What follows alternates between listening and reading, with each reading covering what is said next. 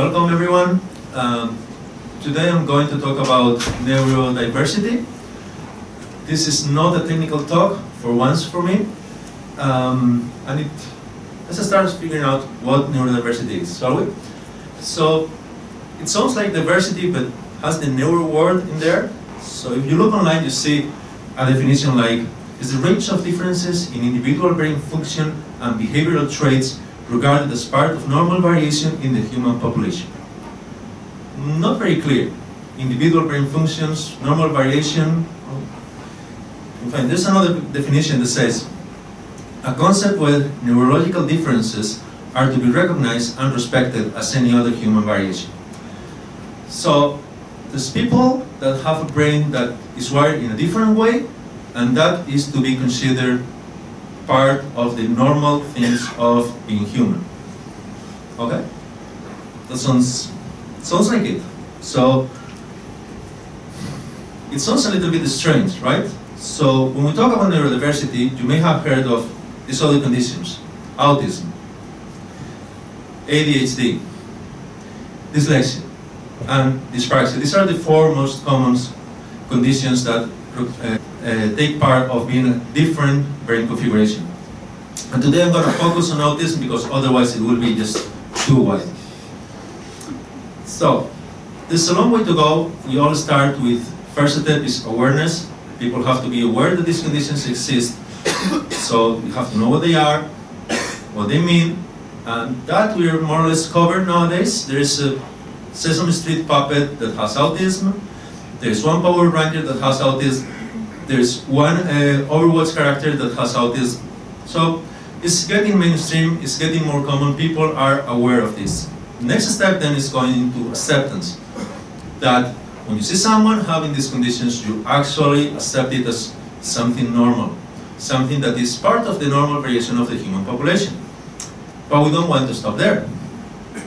We want to get into the inclusion part, where these people can form part of society as any other person. That is a little bit more complicated than it looks like.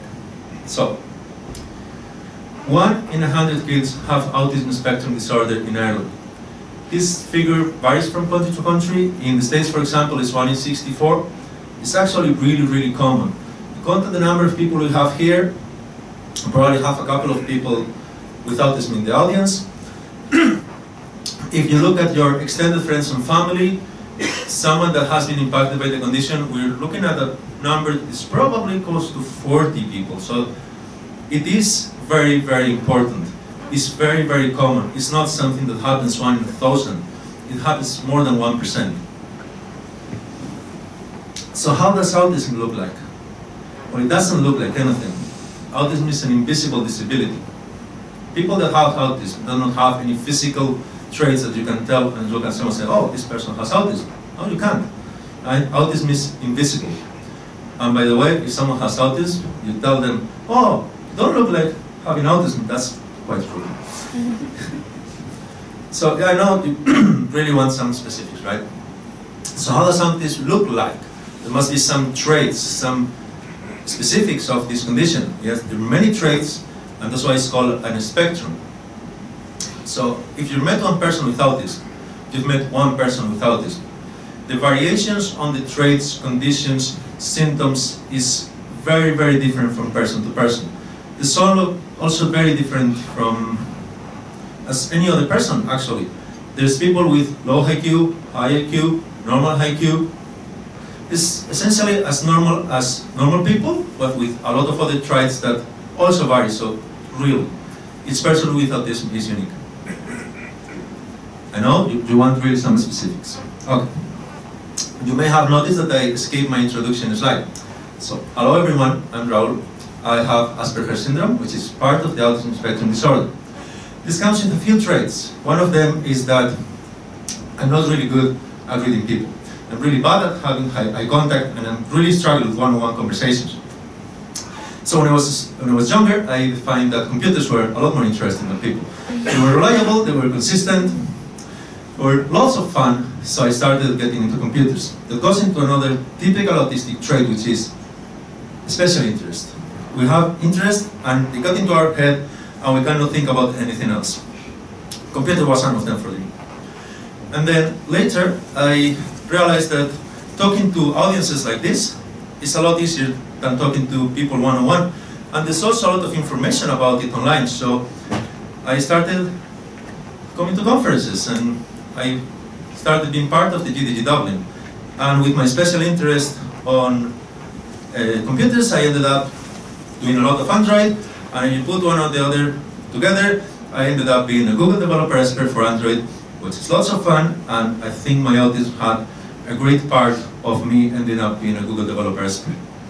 I do have other special interests, like I love fantasy. Lord of the Rings, I love Lord of the Rings. I know you're thinking, everybody loves Lord of the Rings, yeah, but I actually know how to write in Tengwar. This language, it's called Tengwar, it's a graphic. You can actually write in English on it, but you can also write in Quenya. And Quenya is the official ancient Elvish tongue. It's not the one they use in the movies. The one they use in the movies is called Sindarin, which is newer, but there's not enough information about it, so we couldn't build a grammar. But there's enough from Quenya when you read the Silmarillion, so there's a grammar for it. You can actually learn to speak Quenya. And of course, you can read the Lord of the Rings inscriptions in the One Ring, because it's very similar to Tengwar, but it's corrupted. It's the tongue of Mordor, and its grammar is also quite similar to Tengwar. I could go on, but I think you get the idea. So, the big problem is that autism has very high levels of unemployment. This is a survey that was done on 2,000 adults with autism on October past year. Less than 60% have a full-time job. 77% of the people that's unemployed want to work. And this also leads farther down the line to other problems like anxiety and depression. So it is a really big problem. We're talking about a big percentage of the population wanting to have a job and not being able to. But where? Like, these people are a little bit weird. I know I am weird. So where do all these people think that they can work on? Arts. It's very interesting. It's quite common on people with autism. And when I say it's quite common, I mean it's in a spectrum, everyone is different, but some things are a little bit common. It's quite common to be a visual thinker. And if you put together being a visual thinker and perceiving the world in a different way, artist is actually a pretty good match. I think, yeah, you have kind of logical mind, we really get into things. IT is really something that we like. Admin and office work is another one. So for people on the spectrum, the world is very chaotic, very weird, sometimes scary. And try to get routines and things in order, to try to minimize the chaos and feel more comfortable. So when you give someone without this an office work when they have to classify everything, that's fantastic. Scientific R&D, similar to IT, for the same reasons, it's really, really appealing. If you have a particular special interest on something and you can do research on this, you're going to do research like 24 hours a day. If you go home, you're going to sleep, you're going to dream about it, you're going to wake up in the morning, you're going to think about it. It's going to be like really your focus for research. And lastly, library or museum. If your special interest is not something you can research, but it's something you can have a museum about, you'll be the best guide that the museum is ever going to have. Or if you have to take care of the museum, you're just going to rock it. For example, I know a person that was really much into trains and ended up being the director of the National Train Museum in Spain. So it's actually pretty cool. And neurodiversity is actually a win-win. We are not looking for charity. We're looking for something that we're giving something to the companies that can work with people with autism. It's not that the companies are giving people with autism a chance, because it's something, we have to do something with people with disabilities. People on the spectrum also give a lot back. And I'm going to get into that. So back to inclusion, it's not everything that steps out of line and that's abnormal must necessarily be inferior. This was said by Hans Asperger. As you may imagine, this is the person that discovered Asperger's syndrome back in the 50s, if I remember correctly. So people that are different don't really need to be inferior, they're just different. So autism has been called the engineer's disorder as well. There's another quote from Hans Asperger. It seems that for success in science or art, a dose of autism is essential. So if you reverse this quote, means that every successful person in science or art has a dose of autism. That doesn't mean that they are on the spectrum, but that they have the typical traits of autism to a certain degree. So it really fits the engineer's mindset with the autism traits. It's actually a pretty good match for a lot of us. And STEM, science, technology, engineering, and math, actually benefits from autism. Without autistic people, technology won't be where it is today. Of course, we cannot go back in time and do an assessment of people that are dead, but it's believed that Einstein and Tesla, for example, were showing a lot of autistic traits, and they may be on the spectrum. We don't know, we cannot go back in time and do a physical assessment, but they definitely did show some traits. So these people that keep having special interest and pushing forward and trying different things from completely different angles have been pushing IT and scientific R&D for ages. Autism is not new, it's been there since the very beginning of age. So, I think you know this guy. This guy is Alan Turing. If you've seen the movie about his life, The Imitation Game, he's actually portrayed as someone that is extremely socially awkward and with a very focused interest on computers. And when I saw the movie, it was very obvious to me that they were picturing someone with autism. Of course, we cannot go back in time to assess Turing, but I do believe he had some serious autism. And he said this, it's interesting, sometimes it is the people no one can imagine anything of who do the things no one can imagine. And I think it fits very well the current thinking of these people with autism cannot really do, what can they do? And if you give them a chance, they're probably going to do things no one can imagine. I'm going to give you another example. I think you know this company. This is Logan, yeah? So think different.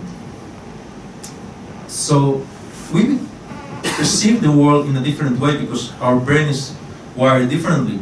So even when we think inside our box, the box of normal people is here. Our box is here. Whenever we think outside the box, it looks like we're thinking outside the box. And when we think outside the box, we're just somewhere completely different. So people with autism will bring you a completely different perspective into problems. They will think differently naturally. So there's a lot of things that can be interesting for IT. So the world needs all kinds of minds. This woman, Temple Grandin, is one of the most famous autism advocates in the world. There's a movie about her life as well. And she claims that we need all types of minds working together to actually move forward as a society. And I think it's a very beautiful thought. So, as you may have figured by now, the traits of an autistic person and the characteristics of a traditional geek are kind of aligned. So there was this guy, Steve Silverman, that made a study about the prominence of autism in Silicon Valley and how these things match together, and he called this article the geek syndrome. This was an article from 2011, it's New York Times, it got a lot of attention. He thought it was worth exploring. He spent a few years researching the condition and the history and everything, and he wrote a very interesting book called Neurodiversity I that's about the story of autism. There's also going to be a movie about it. It's been agreed already. You see, we're actually getting very well into the awareness part of it. So, as I've been saying, neurodiversity in IT is actually quite good. The autism spectrum disorder condition has been revised over the years. When I was younger, this condition did not exist as it exists today. So I was not diagnosed when I was 12. I was diagnosed when I was 40. If I would be born today, I would have been diagnosed when I was 12. So there's a lot of people on IT that are probably on the spectrum, but they don't know. And honestly, it's not that important. IT is a very good place to be autistic because it's full of geeks and everybody has experience. It's actually quite nice. We have to export this feeling to other areas. We have to make efforts to make it even more inclusive. So what can we do? we as a community, as the Google developer groups, we can do a few things. The first one is the color-coded badges that Raphael just announced. So green, come talk to me. Yellow, come to me only if I know you. And red, it's really not right now. This is very useful for people that cannot read non-verbal expression. So if you're going to talk to someone, you look at the badge and say, oh, this person actually doesn't want to be talked to right now. I didn't notice, but they look at the badge, well, it's fine. But it also helps for people that cannot express in non-verbal language easily. So it's like someone may be in a corner, but will be very willing to be approached to. So it allows this person to also express the communication preferences in a very easy and unambiguous way. These badges have been used on many autism conferences around the world, in a few tech conferences. I hope they will be very useful for us to tell people that have these problems that come to us, we're going to help you fit in. Please use the badges, reflect the right preference for you. Please respect them when you're approaching someone. The other thing we're doing is we're having a quiet room. Another condition that is usually coming together with autism is sensory processing disorder. It is a much common condition. It's supposed to happen about 15 to 20% of the people, where your senses are more acute or less than average. So if your vision or your hearing is actually too fine, you're going to be overwhelmed easily. So the solution for this is to have a place where there are no low lights, no noise, where you can go there, chill out, relax, and then you can come back into a place that may be overwhelming. So this is actually a very important place. Having a quiet room or a quiet time is very important for some people. It's not my case, but when you see someone with these problems, it's really, really important for them. So let's go to the important part. What can you do as individuals? Like, companies are doing things already. Microsoft is stopped doing face-to-face interviews for people with autism. Instead, they are bringing them in for 1 week, see how they work with the team, see how they perform, and if they do well, they just got hired. We really struggle with face-to-face interviews. It's really bad. This other company that is only employs people with Asperger's syndrome because of the attention to detail, this company does QA, and we are working at it. Okay, so as individuals, it's actually much simpler. This is a picture of my desk. Another thing that people with autism usually do is to do self-stimulation or stimming, so that you have seen kids flapping hands, rocking back and forth.